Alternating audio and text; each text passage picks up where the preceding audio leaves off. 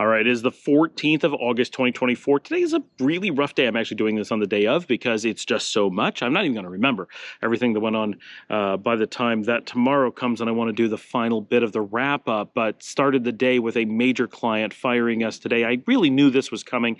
I have felt that we haven't been as communicative as we should be, and it's kind of on us, kind of on them. And they said, they had things that they did wrong, and it's fine.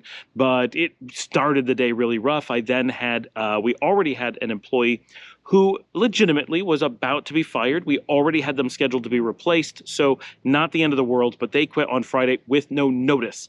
So that was not great. And then today we had another employee who got in so much trouble, we gave a fire notice to management, but before we could actually fire them, we spoke to them and they quit, which in some ways is better. We didn't have to fire them, but it's still with no notice. Now, of course, if we had fired them, there also would have been no notice, so the end of the day it was about the same, but it was a really weird situation. And then, of course, a second employee who we have some suspicions about this. We think the one may have been working two jobs because he actually let that slip accidentally during his quitting. He couldn't put together a story as to why he was quitting. Seems like his other job was overwhelming.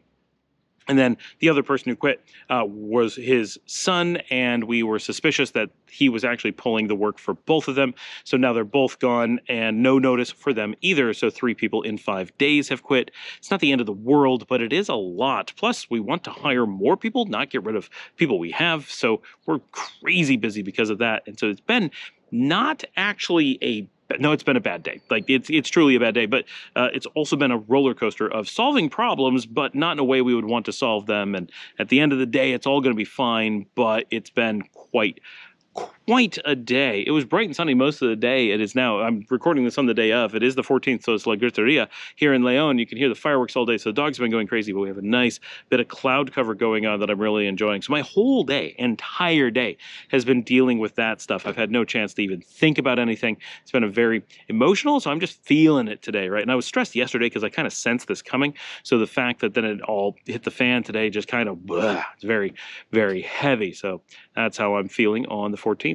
It was a very long day and super stressful, but at the end of the day, Dominica and the kids and I all played Moving Out. It's one of those like Overcooked style video games that we've been playing in the game room. The computer worked. We were able to play for a few hours. That game is frustrating enough and keeps you really working hard enough that it was easy to be able to kind of focus on that and just have fun together as a family. So we did that until about 11:30, took care of my Duolingo, worked for several more hours, got a bunch of videos done. I'm scrambling because I'm trying to get 2 or 3 done per day. And of course, tomorrow is the live stream. So I'm not going to be able to do one tomorrow or not be able to do my normal amount tomorrow because I'm trying to get enough videos done that not only am I not behind the 8 ball, which I'm starting to not be, but I also want to have enough of a forelog, I guess, not a backlog, stored and ready and completely just prepared to go so that when I'm in Argentina, which is all booked now, that I won't have to do any uploading or anything while I'm there, and that the site will just run itself, the channel will just run itself. I'll still be doing these dailies, of course, but the actual show I want to have all done, and that way I can just focus on enjoying and filming Argentina and build up a huge library, I hope, of material that will then be able to slowly work through over the course of a few months as I manage to edit all that together. So that was my day. Thanks for joining me. I'll see you tomorrow.